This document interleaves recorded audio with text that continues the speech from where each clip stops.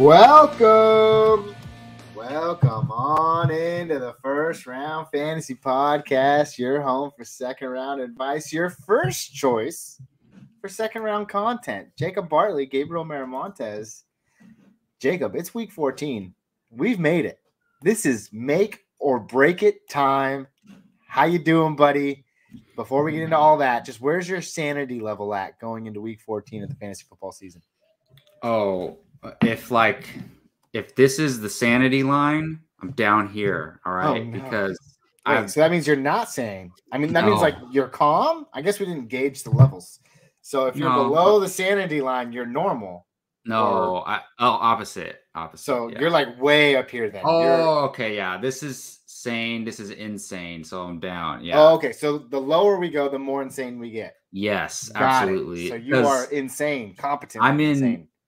Way too many win and get ins, and I'm also there's a league that I am. And look, I don't want to be like, the wambulance over here, but look, I have the third most points in the league, and this is in the Rio League, the 3-keeper league that we play in.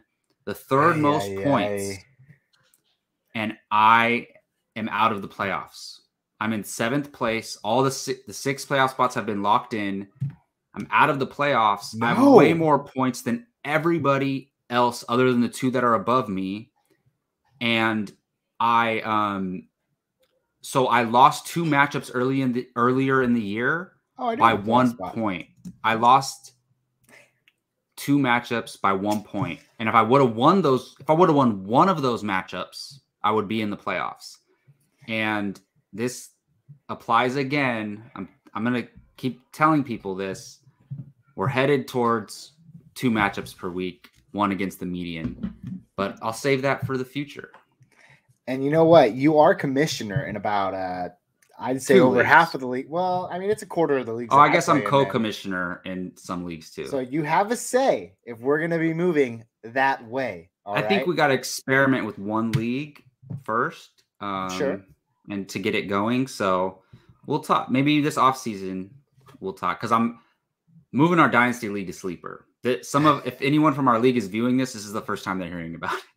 But and Sleeper does allow that. Yeah. So we'll see. All right. Well, Jacob, it was kind of like a spoiler alert. I wanted to get into all your fantasy goodness in a minute. But before that, I had to welcome everybody in. So welcome on in to the First Round Fantasy Podcast. Please be sure to like and subscribe. I get it. We earn it sometimes. But if you're just feeling nice today, feel free to do so. You can find us on Facebook, Instagram, or Twitter at First Round Fantasy. You can find us here on YouTube at First Round Fantasy. And you can find us wherever you listen to your podcast, most notably Apple or Spotify. A couple of news and notes to get things going before we jump into our dark horses of the week. Jimmy G out for the season. Is it Brock Purdy time, Jacob? And are your Niners still Super Bowl bound? I think they're still in the mix. Like, they're one of the 4 or 5 teams that can go all the way, but I don't know, man. Look, Brock Purdy did a good job the game that he came in, but to say that, no worries, the defense and the playmakers are going to carry us, that's probably true, but I just think there's something about, the way the players play for Jimmy. Like, they love him. Not to say they don't like Brock Purdy. There was a camaraderie around him. They were hyping up Purdy too, but they all been through so much together with Jimmy, and it would have been nice for them to all go into battle together, and it's just not going to happen. So I think they're going to be fine. I do think Jimmy is more prone to make mistakes than maybe, let's say, a rookie where Shanahan can kind of just kind of mold him into exactly what he wants him to be. So I think there will be less turnovers from the quarterback position, but still, I would much rather have Jimmy Garoppolo under center. Well, of course, anybody would much rather have Jimmy Garoppolo over center. And by now, it's Wednesday. So you've already heard about Brock Purdy's performance. You've already heard about his average depth of target, this number they keep throwing around, right? What I want to know is, it is common and it is fact that when there's a young, inexperienced QB leading the game, leading the charge, he tends to hyper-target someone. can we expect big things from Debo going forward, knowing that he's kind of had an up and down year? Or does that role maybe fall to George Kittle or Debo Samuel? Or like we saw last week, Christian McCaffrey out of the backfield with his 7 targets and 7 catches? So I think that's the answer is Christian McCaffrey, because, I believe right away he threw a touchdown to Kyle Juszczyk. Yes. I believe so, but I could have sworn CMC had a touchdown. CMC did have a touchdown. Yeah, so I was gonna say, he had a receiving touchdown, if I'm not mistaken. I'll double check, but keep talking. Yeah, so I do think, look, but you put any quarterback in that offense right now, having CMC as a safety blanket is just going to do wonders for them. So I can't imagine Brock Purdy not going to him. And I think that's the safest bet. Look, I'm worried about Ayuk now. I'm worried about Kittle. But I'm not worried about Debo and CMC. I think they're going to be safe. With this injury, they're going to be relied upon even more. And especially since we lost Elijah Mitchell, I know other guys are stepping up, Jordan Mason, but I keep calling him Shaq Mason. Heavily rely on Debo and CMC. So I think you can expect a lot of work from them. I think the Ayuk being a solid wide receiver 2 days, they might be over for this season. Wait, you said Debo being a solid wide receiver? No, I'm saying Ayuk. Oh, Those days are over because him and Jimmy were having a great year together before this. Well, let me just tell you this. It does reflect in our rankings. CMC, Debo are the guys that I'm going with. We'll get a chance to talk about those a little bit later on. The Niners lost. Apparently, they were in. Who would have thought in Week 14 in 2022 we would be in the Baker Mayfield sweepstakes? And apparently the Niners were. They lost out to the Los Angeles Rams, who acquired Baker Mayfield. Does this do anything for that offense? Are you still looking at all of those options kind of like meh? I mean, you got Van Jefferson, Tutu Atwell, Tyler Higbee. I don't really know who else at this point. Cam Akers, that backfield is Kyren Williams was a dark horse last week, didn't pan out very well. No, we don't know what's going on. Can we just move on? Do we just keep on going until we see something before we talk about it?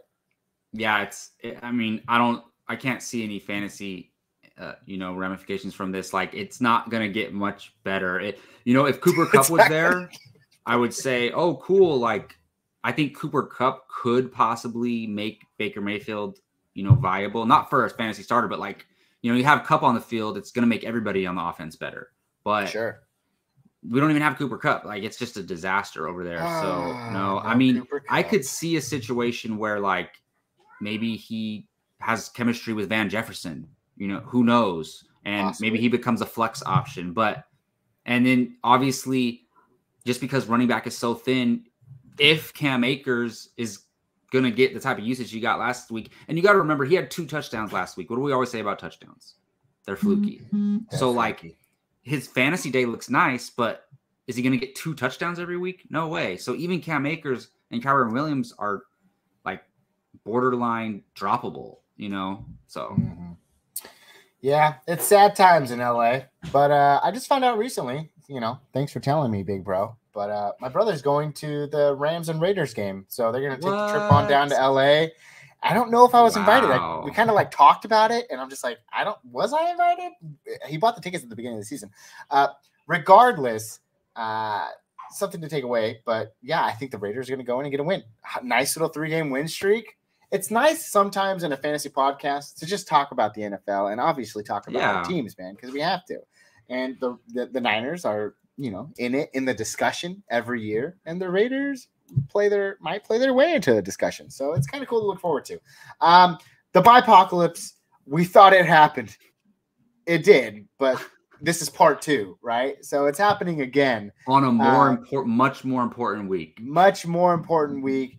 We're talking about the Saints, the Chicago Bears. I'm doing this because I listed the running backs, but not the teams. So I'm trying to guess the teams. But it's the Saints, the Bears, the Colts, the Falcons, the Packers, and the Washington Commanders. I believe that's 6. Treat me if I'm right. But there's a lot of notable running backs in there.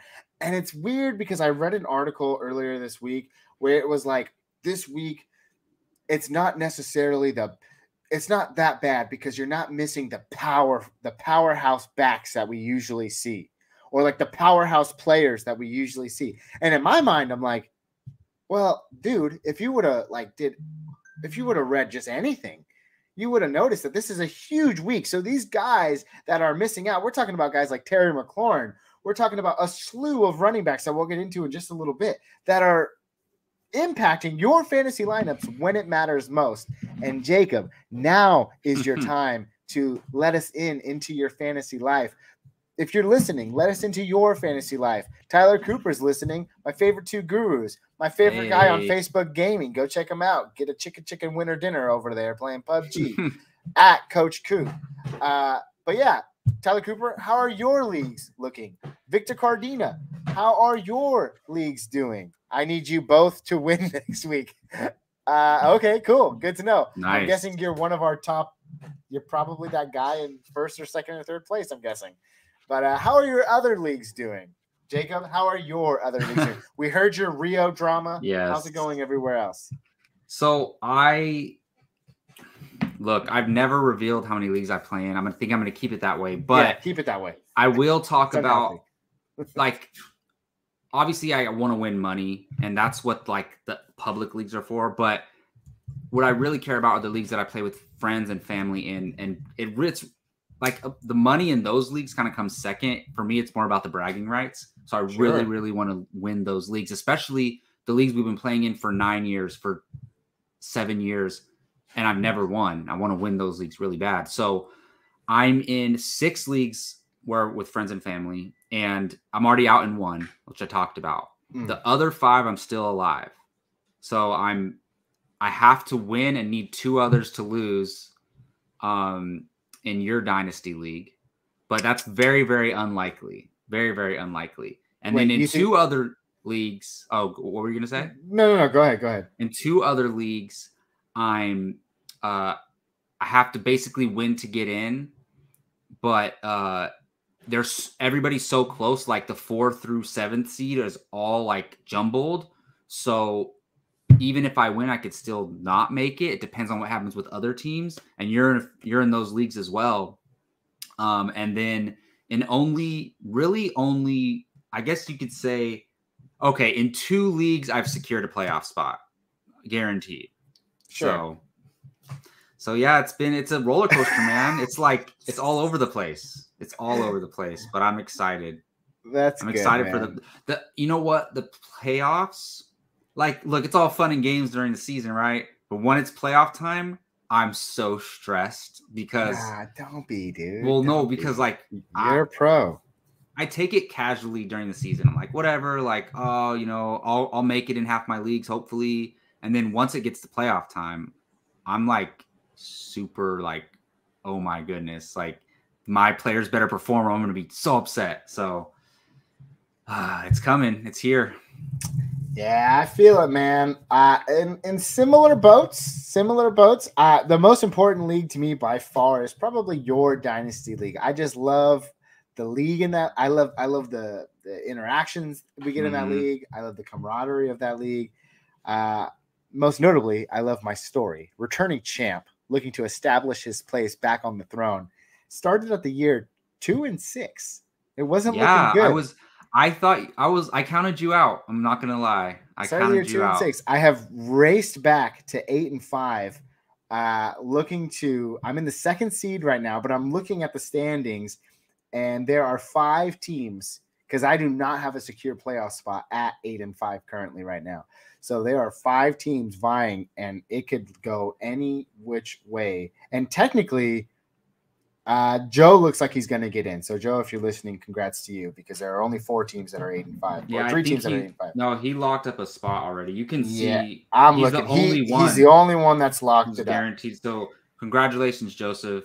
So that league's pretty interesting to me. And then, of course, we can't forget about beer drinkers, where I've completely just rerouted my team up and down, and only one team has claimed a fantasy playoff spot there, and that is Justin. A ton of 8-5s and 7-6s. Yes, a ton of them. A ton of them. Other than that, couldn't care less. My pick 6 league, I'm on the outside looking in, But this week is a win or get in, so we'll see how it goes there. Your family league has been fun. It's been a good time. I can't wait to invite you to our family league. And guess what? It didn't actually start this year, but I would hope you'd be a part of my family league next year when it starts up. And then what else? Oh, Rio, I'm in the playoffs. And there's a couple of other leagues I choose not to talk about. There's the league that we co-commissioned together, Jacob. Surprisingly, we are on the outside looking in, and we have to win essentially, and a lot of other things have to happen for us to get in. Do you still have a chance also? We still have a chance in that league, I'd like to assume, because we're only one win out to having like the same record as like three other people. And I think we're like fourth in points in that league. And the top 6 teams, there's 2 of them that are like so way the below 2 us. teams that we need to lose, we have more points than. Yes. So if they both lose and we both win, we would both get in, right? I think so. That's crazy. Well, we're representing first round fantasy hard here, and I've noticed that we've got on a long tangent. That's enough about us. The worst is losing in your own leagues. Like those sting the most. It happens, man. I mean, look how I'm doing in franchise. It's okay. It's just at least it's dynasty. You have the future to look forward to. I have the future 6 first round picks. You know what? And I hope you took it as so rude. I wasn't trying to be rude when I said I hope you lose. Like, I wish you all the success in the world, but lose this week. I just need that. I need those top 4 picks. Absolutely not. I'm willing this into existence. I'm getting that 8th seed. Have you seen my team? My team is loaded. If your team makes it in, it's great. How about those Niners star? Yeah, man, we talked about the Niners. They're looking good. And then hostile comments. Wait, what's going on here? Star Drew. Listen to forgive Coach me if I didn't know this already. Are you a Cowboys fan? I don't know, but the hate speech. Oh wait. Oh no. Are you a Miami fan, Star Drew? Yeah, Star Drew, let us know. Or did you? I think it might be because he got the call wrong because he was calling Miami to win the game. But it might be just because of that. But I love your passion, Star Drew. Love your passion. I mean, passion can turn into hateful words, guys. Keep it down in there, all right? Keep it down. But we both appreciate you guys coming out, keeping the chat hot. And hopefully we get some new fresh faces in here today or some returning ones. He says, hey, I'll shut. Okay. Gosh, guys, so rude. It's like I tell my kids, man. You gotta be kind to one another. Be kind. That's our 6th. Hey, I do. Since before I forget, I don't want to forget before the season's over. Tyler Cooper, you're the man. I'm so glad we play fantasy with you because both me and Gabe, we're obsessed with fantasy football, and I feel like you're on our same level. Like every time we ask you to join a league, you're always down. So we appreciate you, man. We appreciate you, Coach Coop. # listen to Coach.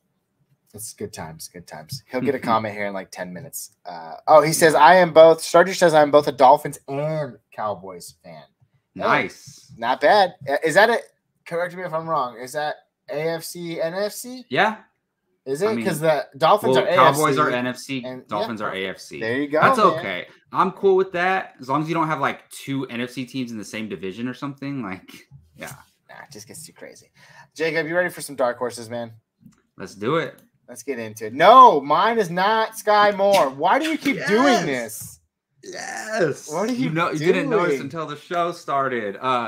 If for those of you who don't know, I last couple of weeks I've been messing with Gabe, and I write down some random player as his dark horse, and I put down like Sky Moore, 35 points guaranteed, like as if Gabe put it in there. It's so funny.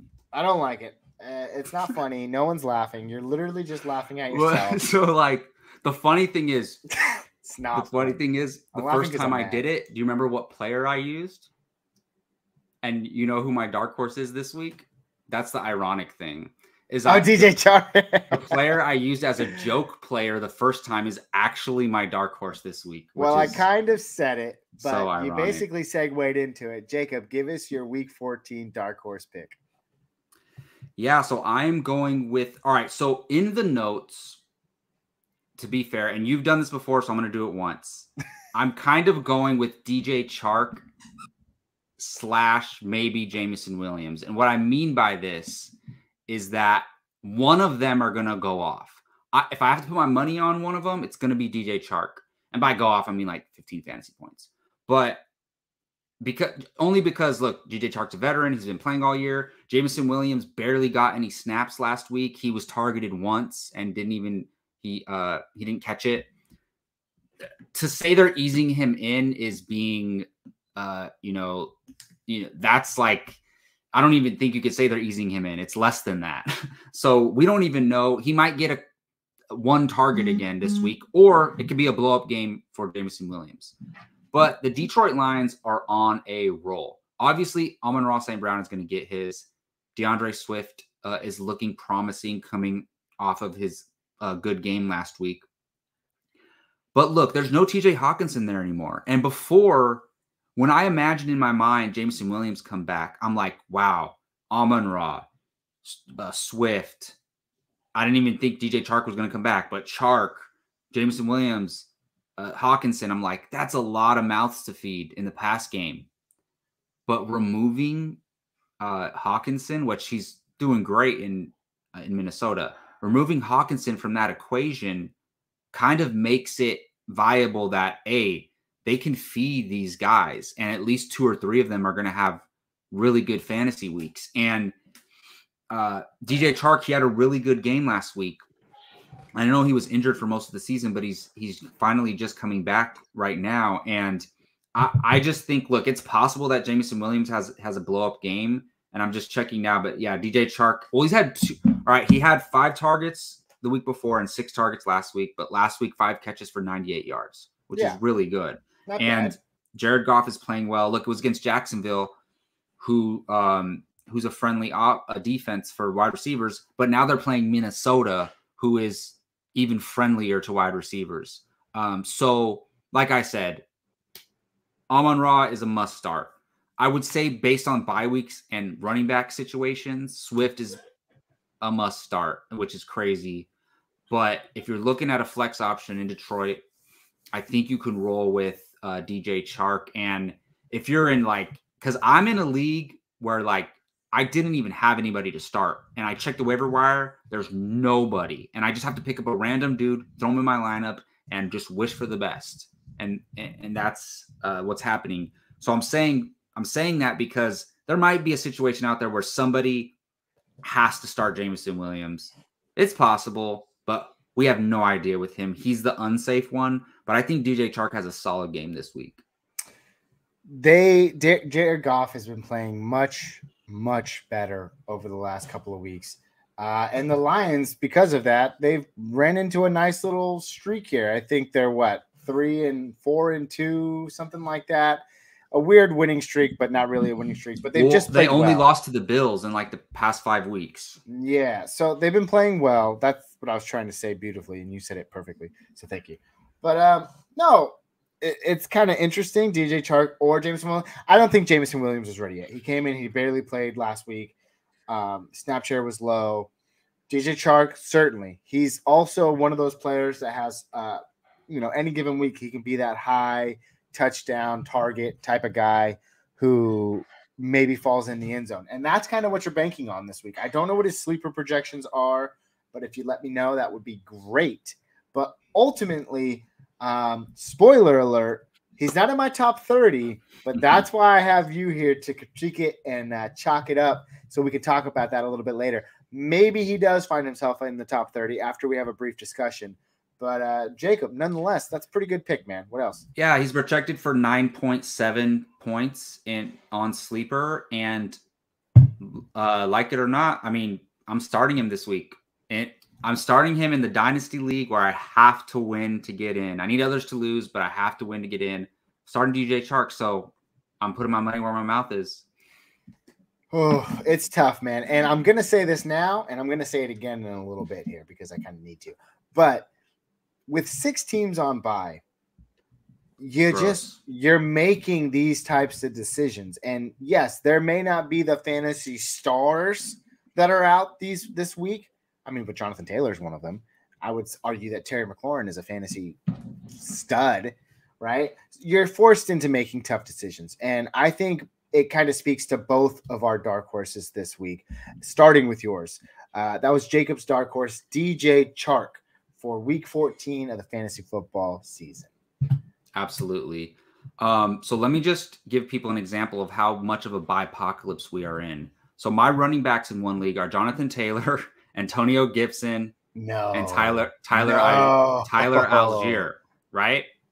So my only running backs healthy and playing this week are Rachaad White and Tyrion Davis-Price. Let's go. Oh, okay. Yeah, let's go to the waiver wire and pick somebody up. Okay, top guys. Tony Jones, Travis Homer, Kenyon Drake, Dontre Hilliard, Justin Jackson, Mike Boone, JaMychal Hasty.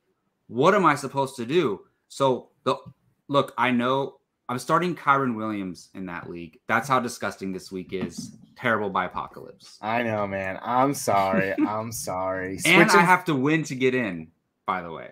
You got this. You got this. You got this, man. People have come back from far worse. Purple Cat in the chat. He says Slayton or Hollywood Brown this week. I'll take me some Marquise Brown this week. Easier matchup against New England. The defense has kind of not been what it was over the last few years. Slayton, on the other hand, has a tough Philadelphia matchup. We saw what they did last week. I'm going Marquise Brown.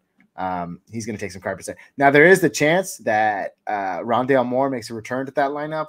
If anything, it helps him a little bit more. And I think Rondale Moore returns to that manufactured kind of target share that he was getting before, like more behind the scenes, those rushes outside, short screens, things like that. But I think Hollywood Brown, neither of these guys are going to knock the socks off of anybody, but I'm going Marquise Brown over Darius Slayton this week. Jacob, you feel the same?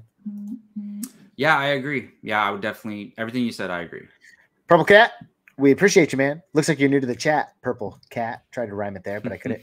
If we get it right, we earn it around here. So please be sure to like and subscribe. Actually, we should stop saying that. I got to rephrase that. Purple Cat, like right now because we gave you advice.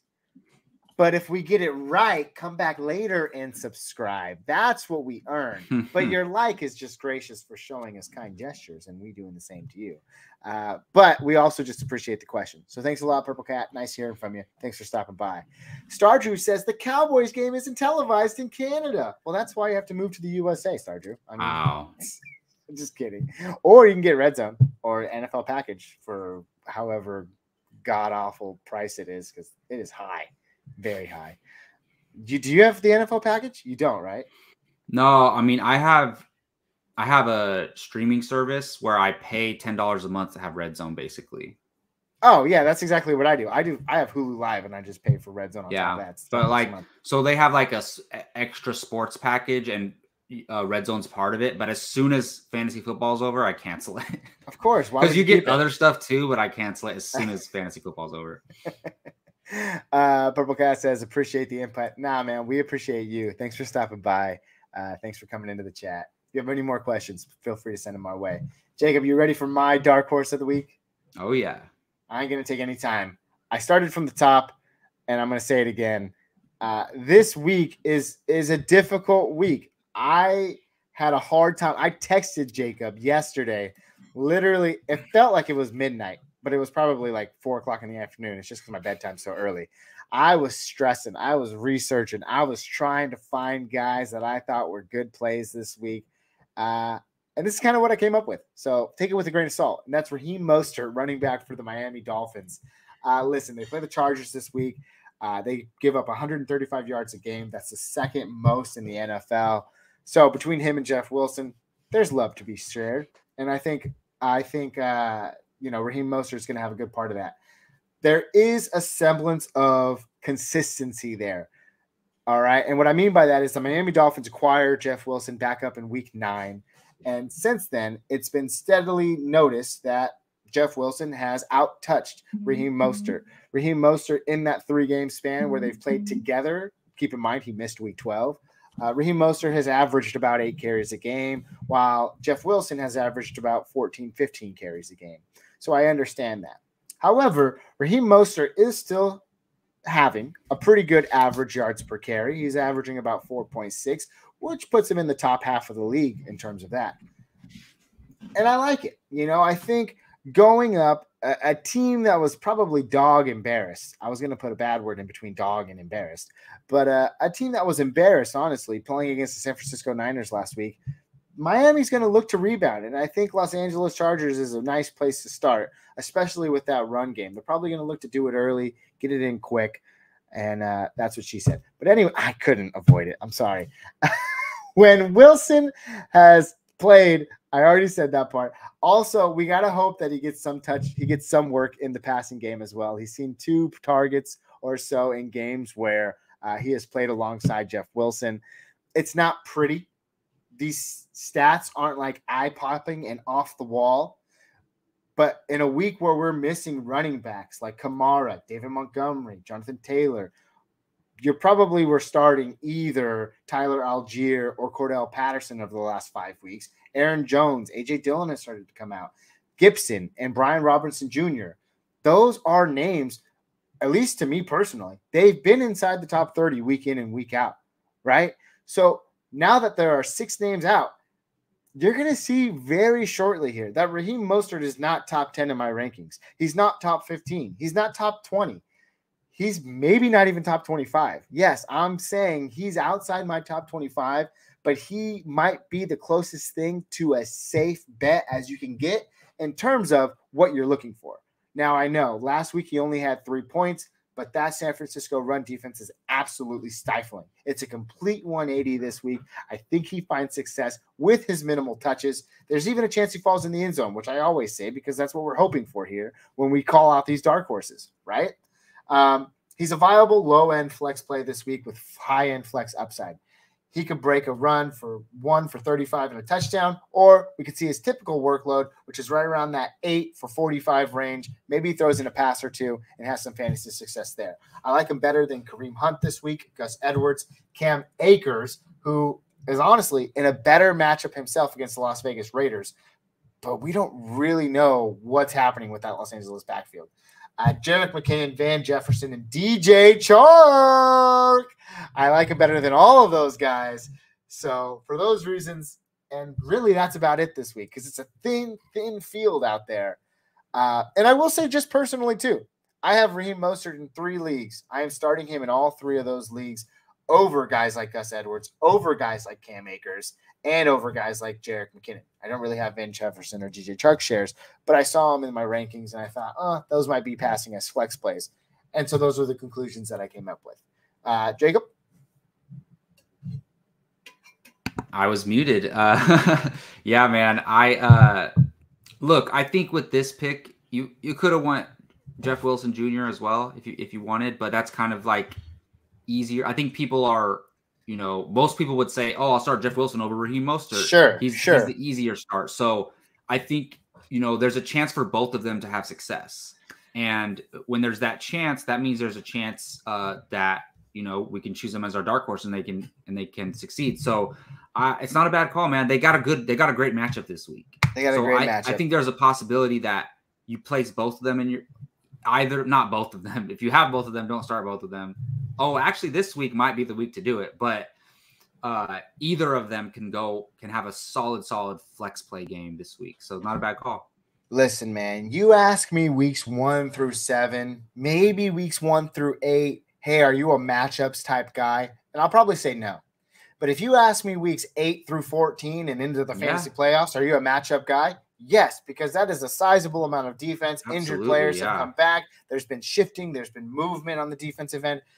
I'm a defensive guy. I'm a defensive matchup type of guy, and especially when I'm picking low-end flex plays like we are here today. So, Jacob, thanks for piggybacking off me there. And that's it. Raheem Mostert, running back for the Miami Dolphins, my Week 14 dark horse pick. Man, the chat has been popping off. Jacob, Jonah Bartley in the chat. He says, speaking of – oh, by the way, really quick, before we get to Jonah Bartley's question, you said, hey, you could probably start Jeff Wilson here. I texted producer Jake earlier today, and I asked him if he had, done what he needed to do for us. And that was kind of the reason why, because I was thinking about piddle paddling over to the Jeff Wilson side. But I thought it was too easy because anybody can look at 1 for 3 and immediately say that's not going to happen to him next week. So I wanted to go with a little bit deeper. And I think, look, a lot of times, if you say you think Raheem Mostert's going to succeed this week, you're saying the Miami running backs are going to succeed against the Los Angeles Chargers, right? Exactly. And by me, that's kind of like me. I'm saying I think the Detroit pass catchers are going to do well this week against Minnesota. I don't know exactly which ones, but I'm going to put my money on DJ Chark. You're putting your money on Mostert. Like the same things apply to like the same position on the same team. Yeah. There you go. I like your input. Jonah Bartley says, start Jeff Wilson, Pacheco, or Dameon Pierce this week. For me, it's probably Jeff Wilson. I agree. I had to think about this one. So look, we got Wilson against Denver. Denver. And Dameon Pierce just hasn't been doing well. He was my dark horse last week. Jacob likes to call those things push because technically he had an okay game, but he was under his point projection by about 1.5 points. I wouldn't call it a push. So I let the fantasy community down. I will stand by that. I will look to do better. But yeah, I think Jeff Wilson is a solid play here. Yeah. I think a good rebound game is coming for him. Look, I think this all comes down to matchup. If you switch it around, if Pierce or Pacheco were playing the Chargers, I would probably choose them. But you have Jeff Wilson against the Chargers, Pierce against Dallas. And Pierce hasn't had much pass catching this year. And so what's going to happen? Dallas is going to slaughter them. They're going to be down and they're going to throw a lot. And then you have Pacheco against Denver. There's always a possibility a Patrick Mahomes running back gets a few touchdowns, but do you really want to rely on that? I think Wilson's going to get most of the fantasy-friendly touches, so I would go Jeff Wilson. I'm looking here. I'm not trying to fact check you, but random viewer who asked that question. Pierce is getting targets, but not enough. Not enough like a PPR back would. What is it like? Over the last, no, it's 3-3. It's 3-6-3-3 over the last 3 weeks. He's got to be averaging what, 3 a game, 3 a game, 3.5 a game. Yeah. Thank you, Jonah. We appreciate that. Stardew says he'll watch the Chargers Dolphins game. It's going to be a good game, man. Last week was like the pinnacle of NFL matchups. It was pretty cool. This week, I'm sure we can find some gems in the rough too. Star Drew says Dolphins was in the game until the last 4 minutes in the fourth quarter. Yeah, Tua, man, just did not look good. He kind of folded there at the end. Well, that's not true because he actually threw that bomb to Tyreek Hill, but that was kind of like garbage time. Well, it wasn't really garbage time. They pulled it close. Anyways, okay, here's a good one. Baltimore defense against Pittsburgh or Philly D against the Giants. I am probably going the Philly D against the Giants. Philly subpar against the run, excellent against the pass, and probably good against Daniel Jones.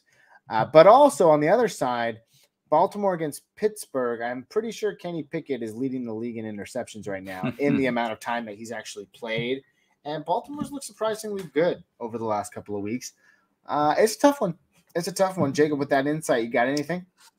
I mean, defense and kicker questions are just like, just whatever. Just pick a random one and throw them out there because it's so unpredictable. But I would go with Philly if I was deciding on this one.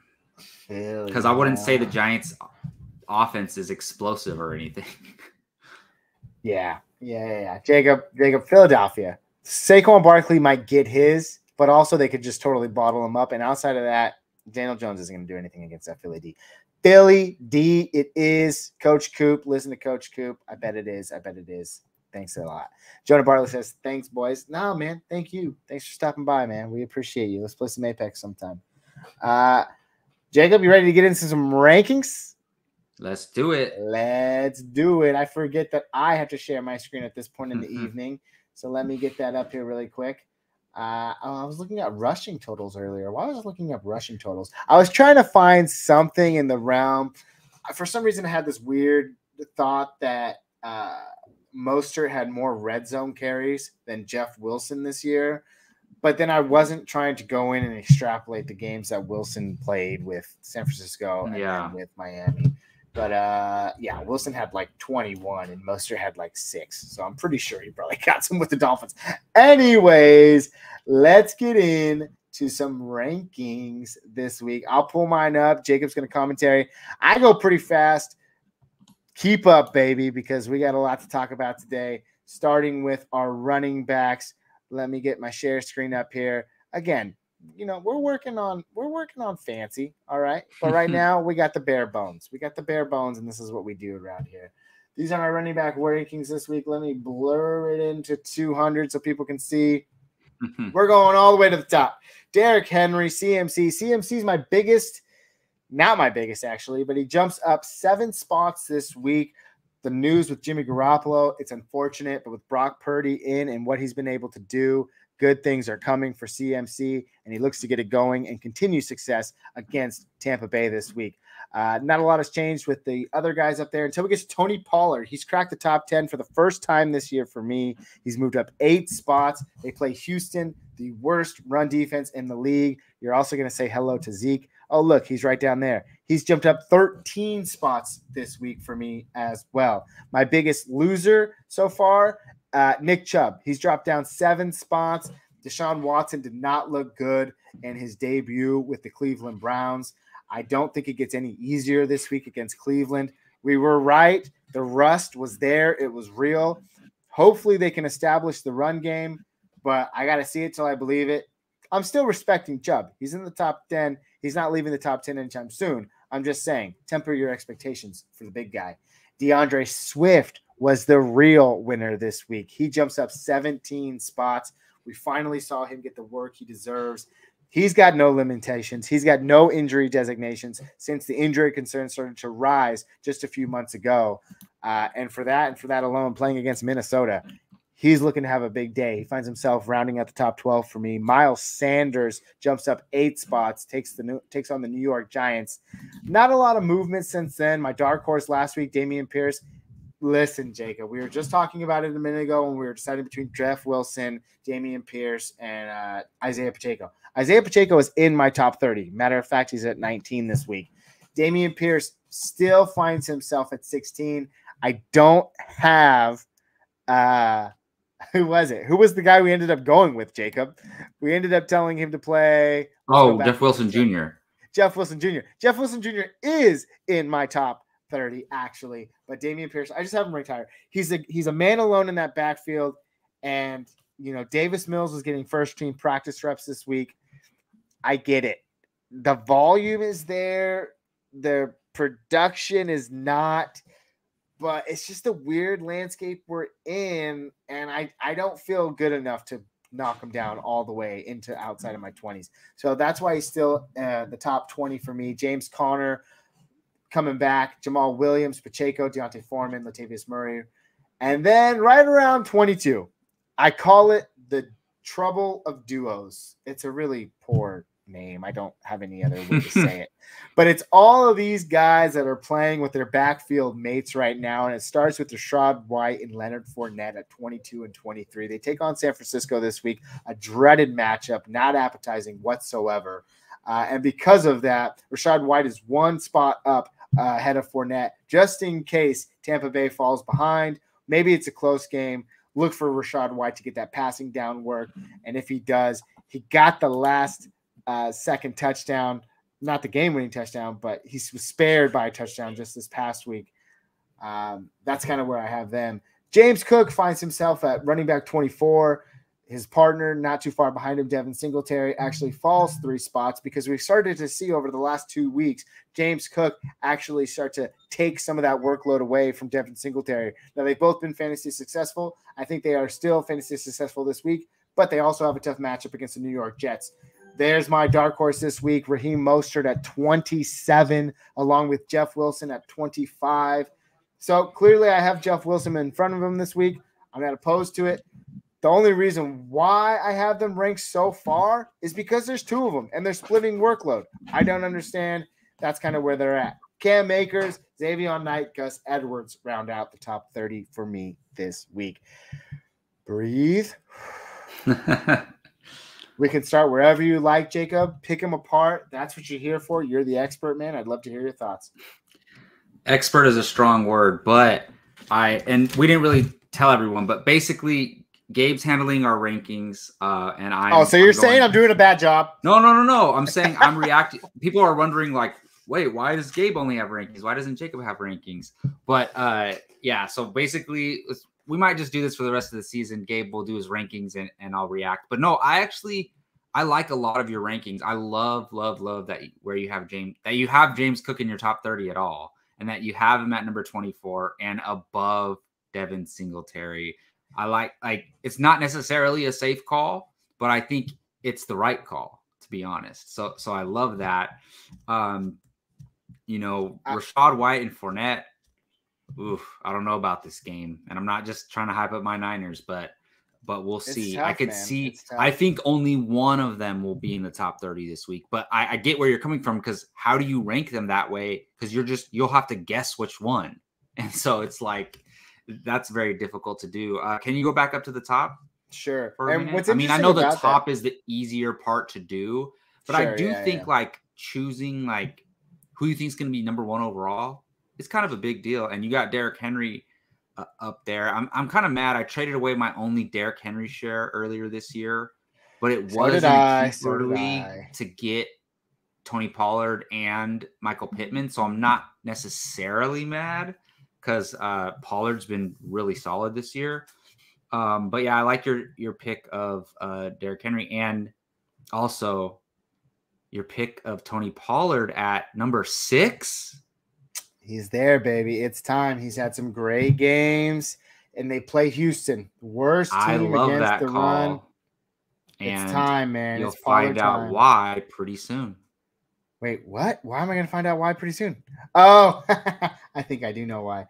I mean, just look at his points per game, man. 33, 21, 36, 24. The guy's on torching things. He's been outside my top 10 for so long, and I'm not perfect, right? I make mistakes, but I'm talking about me. Game recognizes game, and Pollard deserves to crack the top 10, and he finds himself at 6. Look, man, there's like 3 running backs that I've like kind of hitched my wagon to these past couple seasons. And it's AJ Dillon, Ramondre Stevenson, and Tony Pollard. Like those are my guys. I believed in them. AJ Dillon. Hey, he's coming. He's coming on. He's the choo-choo train that could. To see Ramondre and Pollard like just warms my heart to see them doing well. Well, there you have it. Those are your running back rankings for week 14. Not going to go through them again, but I'll go slowly for those of you here on YouTube. And I like Swift up there at number 12. He's on the injury report again this week, which sucks. But look, he's more talented than Jamal Williams. He just needs to stay healthy. He's coming back. MJ23, we see you. We'll get to you. Let's get to our wide receiver rankings here really quick, starting at the top for week 14. Man, if anything, last week was interesting. The top stayed at the top, but at the top, I told you that they had horrible matchups last week, and most of them still came through with flying colors. Unlike the running backs who usually have horrible matchups, they seem to just have horrible matchups. The wide receivers are superheroes, and for that, we thank you. Devontae Adams, Tyreek Hill, Justin Jefferson, Jamar Chase, Diggs. Diggs is actually a faller, but I don't usually notice fallers if they're 1 or 2 spots down. But he took a little bit of a dig there because he goes with the New York Jets, and Sauce Gardner, the hottest rookie to play football. And I didn't mean that like in a sexy way. Like he's just a really good cornerback. AJ Brown, CeeDee Lamb over here at top 7. DK Metcalf. This is now 3 straight weeks in a row where he's seen double-digit targets. He's turning into himself. They face a middle-of-the-road Carolina defense. He continues that. He jumps up 6 spots this week. He's looking to keep things going. Hopkins and Chris Godwin after that.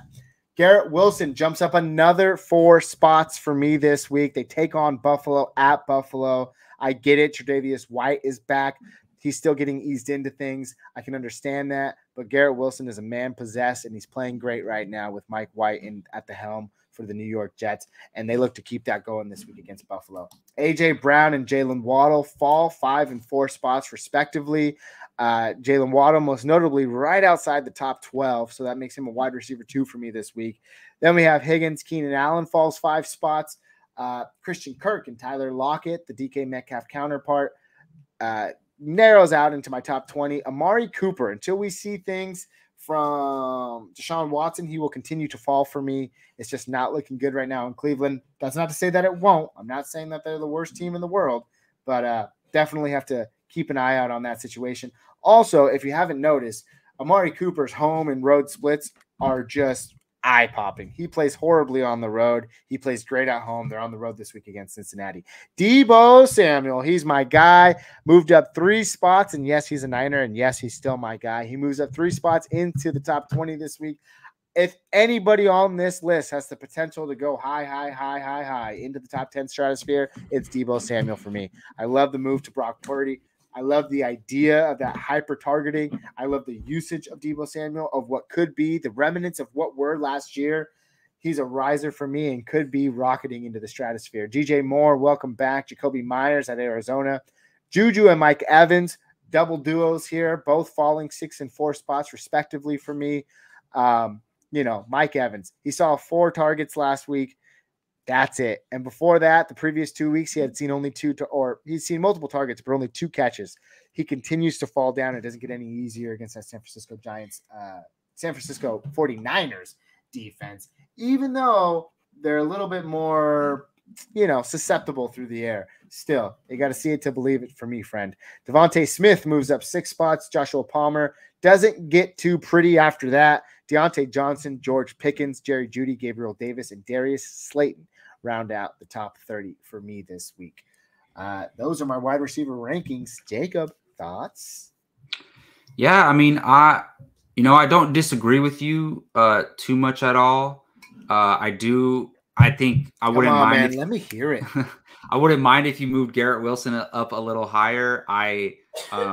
He's obviously been killing it. I mean, you moved him up 4 spots from last week. I just think, earlier this year, I was kind of like saying, "Oh, he's going to be the top rookie wide receiver this season," and it went up and down so much. Other guys were looking better some weeks, but I think he solidified that being the best rookie wide receiver this season. We'll see how it ends up going. He's been playing well with Mike White. But yeah, I like that call. And not to talk just about rookies, but I know people might be down on George Pickens after last week, but I think you have him at 27. I think correct. Look, if you look at the trend of his game since Kenny Pickett was the starter, he's been so solid, and every wide receiver has inconsistencies. So we can't expect Pickens to put up 15 plus fantasy points every game. He's going to have a dud. He has a great matchup this week.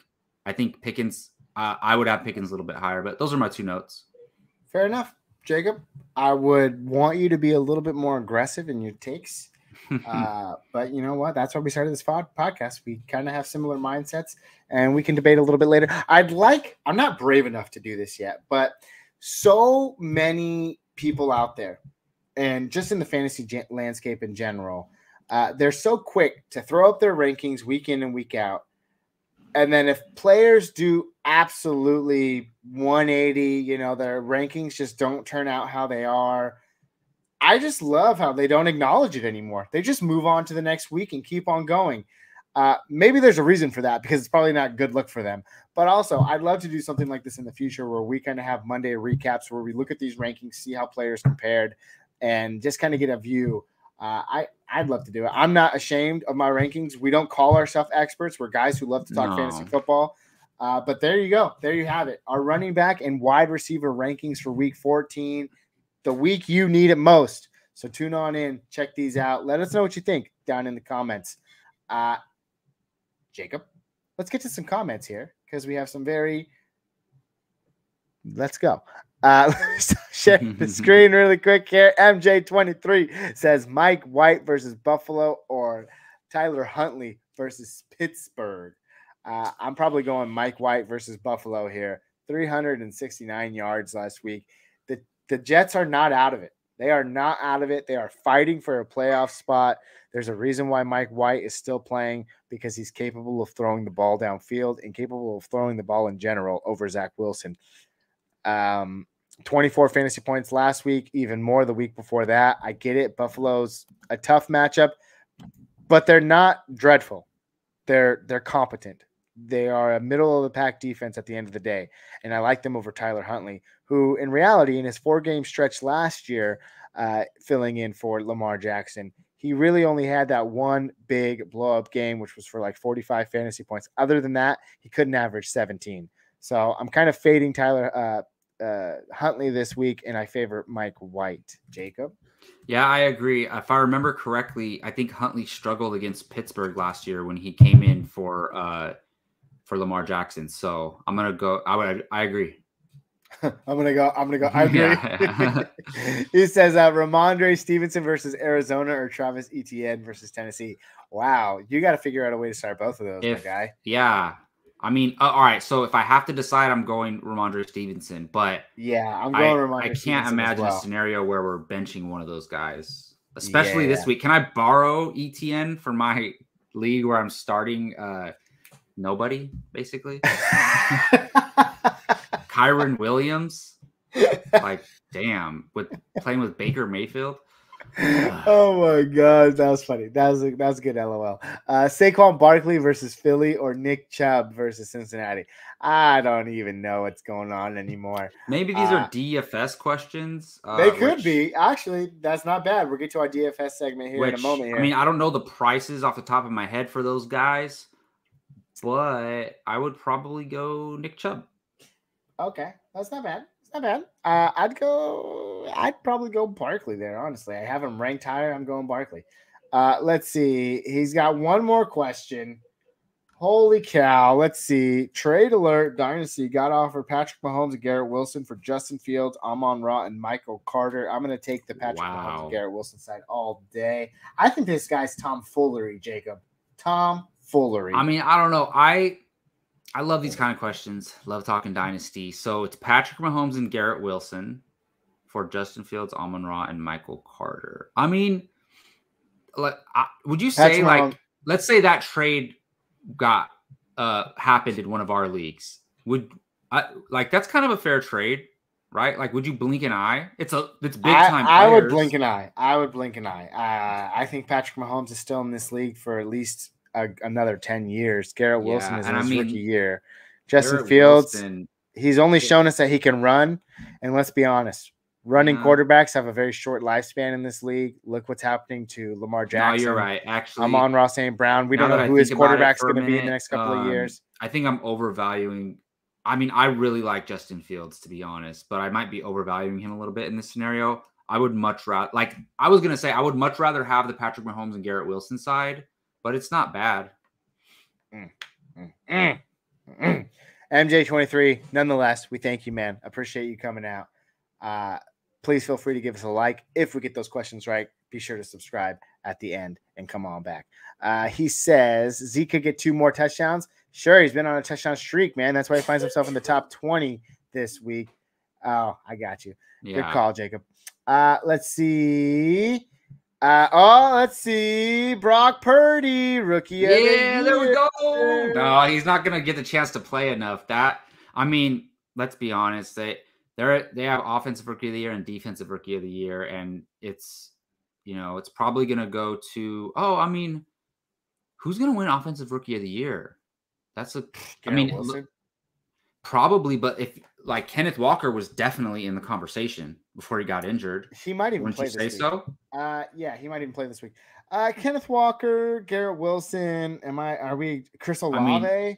Dameon Pierce was in the conversation before he started. He was at the beginning of the year.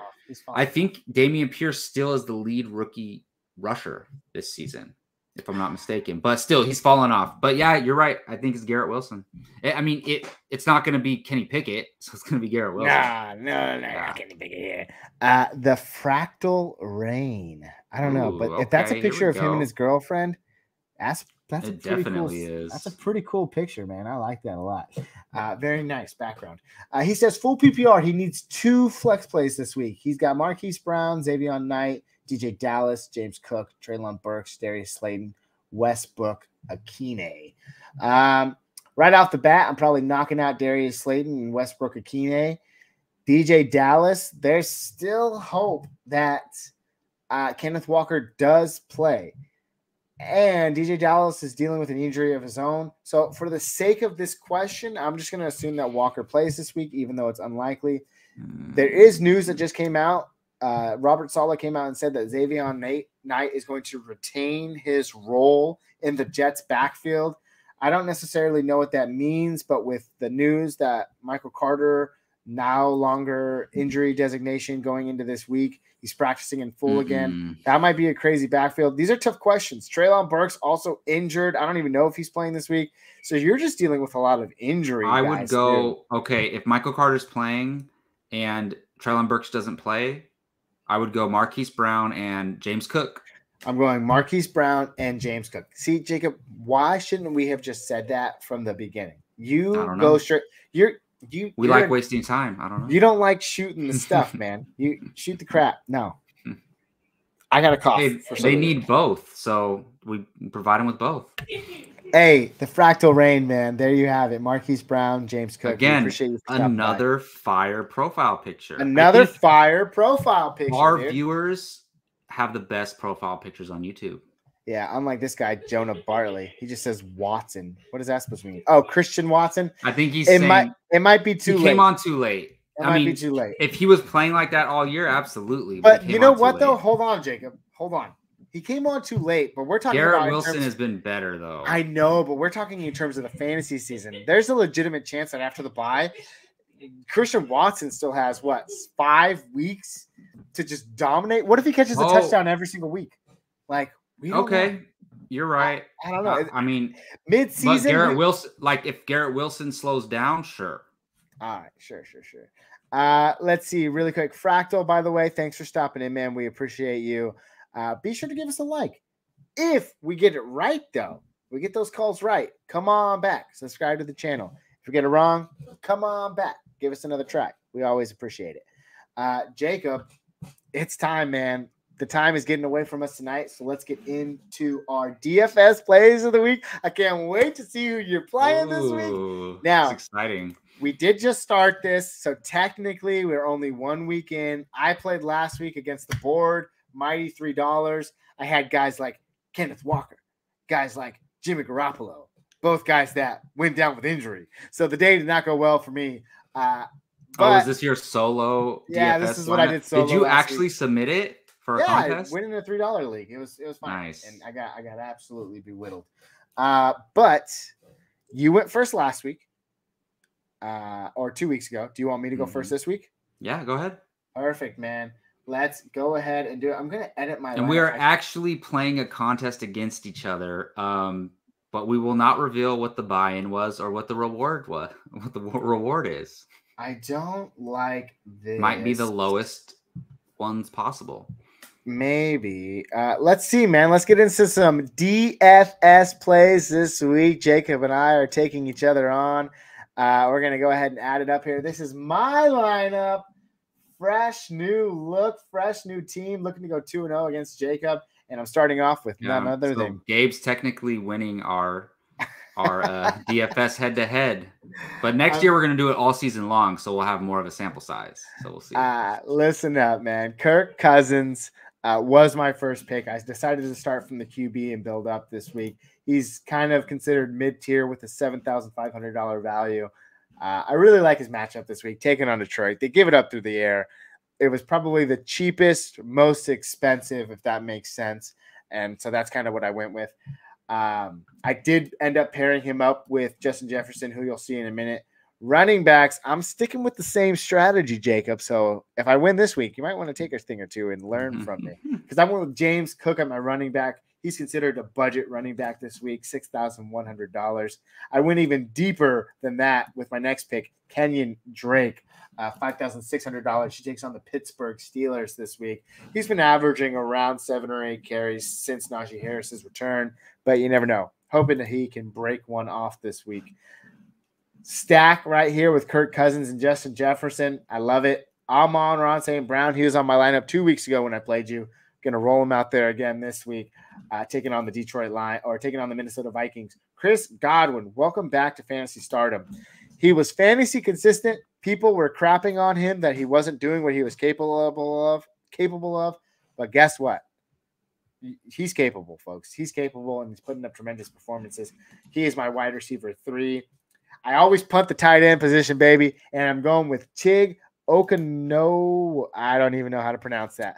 But I will say I did a little bit of research to find that he has been averaging not one catch. He's been averaging the last 4 weeks. he's had one catch of over 25 yards. And the last 2 weeks, he's gotten 3 catches apiece. So there's some hope that he might actually pop one off this week. He's my tight end. Elijah Moore. I couldn't believe his value. Listen, he came to life 2 weeks ago with Mike White. I loved it. People thought he was going to be able to replicate it 2 weeks in a row. He didn't. Only 2 catches for a minuscule amount of yards. However, what I liked was the targets. He saw 6 targets. They're going to be throwing in this game against the Bills. It could be a grudge match. They could be trying to play catch up. I still think it's going to be a good game, and I still think Mike White is going to be slinging that ball around. Elijah Moore should benefit that 100%. And last but not least, 2 weeks ago when I played Jacob, I went with the Dallas Cowboys defense. I still like the Dallas Cowboys defense against the Houston Texans this week. That is my squad. Looking to go 2-0. I will secede my team for Jacob to show his. Nice. No, I like your squad. I don't know how you displayed it like that because mine looks completely different. Like, what do you mean? I don't know. Mine's like side to side. You'll see. Just go to edit lineup and it'll pop up. Oh, is that how it is? I went to edit lineup so you'd still see the players on the side that are available. Oh, there we go. Yeah, it's a little bit better. There we go. Okay, I like this better because you can see the price. You can see the price is a lot better for the players. Okay, sure. All right, so man, I'm excited. This is ironic because we have some of the same picks, which happens. That's okay. Let's see here. What do we got? I got to do this until my house is dirty, man. I got to do this until we get you up there. All right, there we go. Okay. Oh, okay. So my strategy, and I guess I have to share this if we're like going on a podcast and giving people our opinions and all that. So my strategy is like I like to go stud at QB and stud at tight end, and you'll see in a second. And I like this because I'm kind of revealing my lineup. I think you zoomed in a little bit, didn't you? Yeah, I took it up to 200. Oh, wow. Okay. Does that look good? It looks fine to me. Yeah. All right, let's go. So we got so I went with Josh Allen because you can never go wrong with Josh Allen. I just like to have that advantage at QB in these DFS lineups. Like in my season long and my DFS, I never want my quarterback to be the reason why I lose or the reason why I don't win. So I know he's expensive, but I'm always going, Mahomes or Allen most of the time. Sometimes I don't. Sometimes I build around other positions, but I like Josh Allen against the Jets. I think this is possibly a game because, look, the Jets are good this year. So either it's not going to be necessarily a shootout, but it could either be a close game where Josh Allen has to play the whole game, or he might want to make a statement and say, nah, this is my division, and just lay 35 points on him. So I feel confident in Josh Allen this week. I talked about it earlier.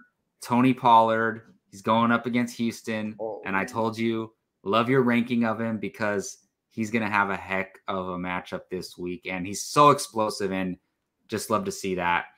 I definitely went to the bargain bin on a few of these players in order to afford some of the other players, and that's where this comes in.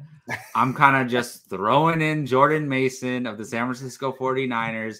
He's kind of become the backup to Christian McCaffrey / the other running back who's going to get touches.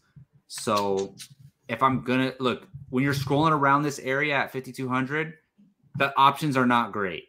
So I'm like, okay, if I could throw Mason in there and he could somehow squeeze out, 8 fantasy points, I'm cool with that. So I went with Jordan Mason in the bargain bin here.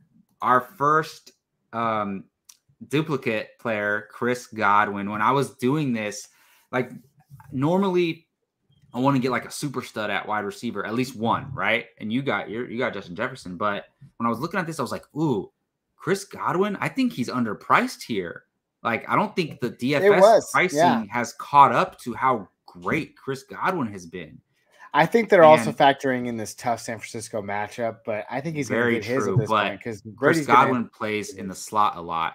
San Francisco gives up a lot of points to the slot wide receiver. If you remember that game against Arizona when Rondale Moore got hurt and Greg Dortch came in and played the slot receiver, he did very well against us. And this is Chris Godwin playing with Tom Brady.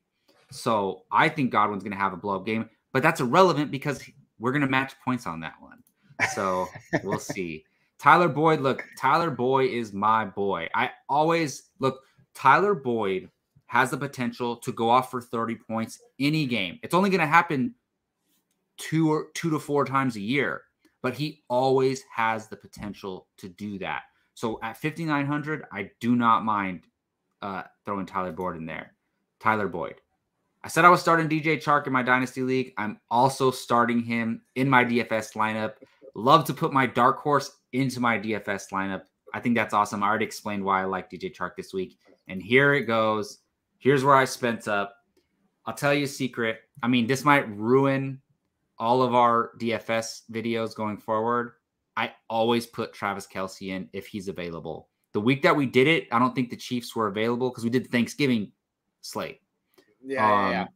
If he's not available, I try to go for a sure thing. And I think might be the only sure thing at tight end right now. So going Kelce. I also am going George Pickens. I talked about him. I think he has a great matchup this week. I think he gets back on track. Look, fantasy football is about, ups and downs, right? These players, the averages. He had a bad week last week. Maybe he has a good week this week. And then I also went with the Dallas Cowboys. So we are matching on Chris Godwin in Dallas. Yeah. There's still a lot of room there. A lot of room. Oh, absolutely. Yeah. So I think this is going to be a good one. I think this is going to be a good one. You know what's always funny is like last week or 2 weeks ago when we played, we were thinking about how like, oh, we're going against each other. And I ended up beating you, but not by a lot, I don't even think. And it's so funny. But when you compared it to like the actual like masses, we entered a major contest, we would lose. But it's full of cheaters and bots, right? So yeah, and FanDuel cheaters and bots. And they rigged the games. Yeah. They rigged the games. But there you have it, folks. Those are our DFS plays this week. Looking to go 2-0 against Jacob. What do you think about our lineups? Who do you think is going to win the matchup? Let us know down in the comments. We'd love to hear from you. Love to hear from you. Again, DFS lineups for week 14 of the fantasy football season. Sarge says, do you think the Broncos versus the Chiefs is a defensive game or where the Chiefs go up? I definitely think we're not going to see a Baltimore-Denver type game. The Chiefs are just too good. But I do think you can temper your expectations. This could be a game that's like 17-10, maybe 17-7. Like the Broncos aren't good on offense. And a lot of people are playing the Kansas City defense this week. But I could also see it going like 21-10, 21-7. Like they're going to take control of this game, but they're not going to explode like they usually do. No, I agree. I think on top of that, it's like if the Chiefs are winning, let's say it's 21-3, it's like I think they're just going to wear the clock down and get out of there. Like they're not going to just lay it on. Like they have no reason to lay it on Denver. Like it's just, so I think it's going to be I don't think they're going to go off, but also, like one of their best defensive players, Patrick Surtain, who if you could tell me I can take any player from the NFL and put him on the Niners other than a quarterback. Let's take quarterbacks out. I think it would be Patrick Surtain because that dude is a monster. Like, but like the Chiefs wide receivers are kind of, I wouldn't say irrelevant, but you're not worried about, they're not the reason why they're winning. They're winning because of Patrick Mahomes and Travis Kelce and Andy Reid. And, so yeah, I think it'll be not a shootout game at all, but the Chiefs will go off enough. Fair enough. Yeetman143 says Garrett Wilson or Chris Godwin rest of season. That's tough, man. That's tough. I'd probably go Garrett Wilson, to be honest with you. I just kind of pulled up while I was waiting for Jacob to finish your thoughts. I pulled up Garrett Wilson's end of season schedule. Takes on the Buffalo Bills, like we said, talked about earlier, middle of the pack, 13th against the pass. Then they got Detroit and Jacksonville, juicy matchups. And then ends the season against Seattle in the fantasy playoffs or fantasy championship week. He's got a better schedule than Godwin. So for factoring that in, because like I said, after week 8, that's all I really ever think about are those matchups. We know what these defenses are and we know what the and there's no Mike Evans in New York. So I would go Garrett Wilson as well. I mean, Chris Godwin. No, he's been so solid. He's got a juicy matchup against San Francisco, Cincinnati, Arizona, Carolina, all middle of the pack. But Garrett Wilson, man, so explosive. And Mike White has just opened that can on everybody. Yeah, and this is about what do we talk about it all the time. Like, do you want to go with the safe play? That's Chris Godwin. You want a guy who can blow up for 40? Garrett Wilson. Not to say either of like they both can do both, you know, they both can be consistent and solid. They both can blow up, but I think Garrett Wilson is more prone to blow up. The only thing I worry about though is that, you know, it's obvious that teams are going to start scheming against Garrett Wilson. So how is he going to handle that additional pressure? But he's just too good, man. Well, if you're too good, I'm sure teams scheme against Justin Jefferson. They can figure it out. I know. But you're right. You're not that like the Jets are just kind of a new thing, right? So their teams are still figuring them out. Sure. I don't think it's happened yet. Don't think it's happened yet. Yeetman came back with the double questions. Should I trade JT for Swift? I'm not sure if this is dynasty. If it's redraft, it's way too late. I would say no. I'd stick with Jonathan Taylor. I would say no on both. Even look, I absolutely love Swift, but if you're doing a dynasty draft right now, I think most people are taking JT. Yeah, I agree. Yeetman, we appreciate you. Thanks for stopping by. Be sure to give us a like. We gave you some advice today. If we get it right, come on back. Give us a subscribe. If we got it wrong, come on back. Give us another try. Jacob, it's been a great show, man. I appreciate you. I know you appreciate me. That's right. I'm speaking for you. But it's time to get out of here, man. It's time to get out of here. So for all you all listening out there, thank you so much for stopping on by, giving us your questions, giving us your thoughts. If you're listening to this later in the week, don't be afraid to drop a comment down there. Let us know what you're thinking. Let us know your thoughts on our thoughts. Let's have a discussion. We're always down to do that. You can find us on Facebook, Twitter, or Instagram at First Round Fantasy. You can find us here on YouTube at First Round Fantasy. You can also find us anywhere you listen to your podcast, most notably Spotify or Apple Premium at First Round Fantasy. We got a Sunday morning tailgate this week pending. No, we should be there. There we go. I like it. With that being said, I don't got a lot to say. It's been a good show. Jacob, do you got a hot take lined up, or am I doing this today? Go ahead. In week 14 of the fantasy football season, we see the takeover we so desperately needed. James Cook comes in and dominates the Buffalo Bills backfield. He goes 18 for 102 against the Jets, and no team has gone for over 100 yards against the Jets this season. James Cook finally does it in week 14, and he puts to bed the Devin Singletary's owners and all the people that are starting him in week 14. And this hot take is going way too long, but James Cook, 18 for 102. He's a top 5 running back this week in the fantasy football world. You heard it here first. Have a great week. Good luck. Peace.